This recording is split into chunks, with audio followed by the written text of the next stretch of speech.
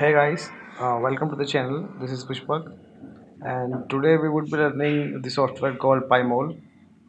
So PyMOL is nothing but it's the visualization software.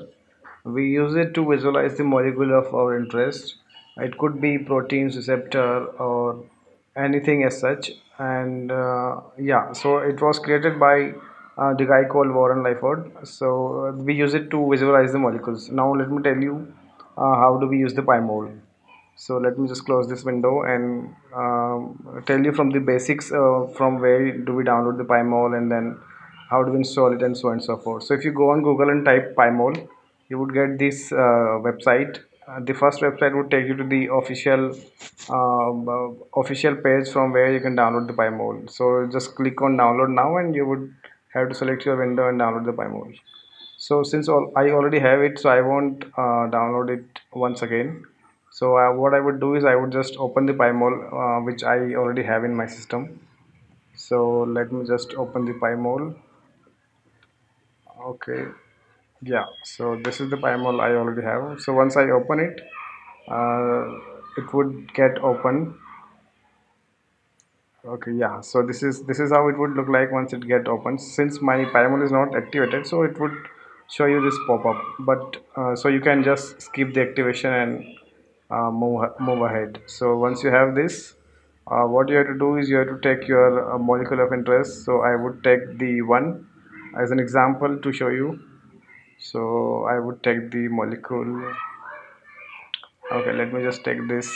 Let me just take this molecule, which is nothing but just a protein which I have used for my study.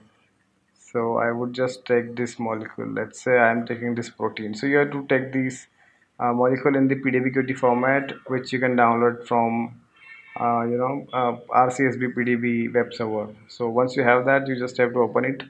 This is how your protein would look like, and this is where you can visualize the protein. So now the structure is in some different format. So let's say we want to see the same structure in the sphere format. So you go to show. This is S for show. Then you go to let's say what sphere. So then you would be able to show it in this sphere format. So this is how you use PyMol and visualize your molecule. Further, you can let's say I want to know where is the binding site uh, of my ligand to this protein. So I would do this. I would just get one more file opened, which is, let's say, this output.pdbqt. So once I have this, I would just reset.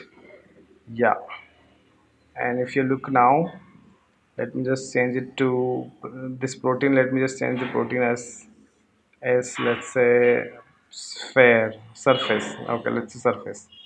So once I have this and I want to see where is the binding site, by visualizing this by using PyMol, I will just click on here. Since I already uploaded output file, so I would have the output file already attached to the protein. So once I click on this, I can see there is a, yeah, this is where the my output is binding to the protein. So this is how you can visualize your protein and ligand, and make use of PyMol. Thank you.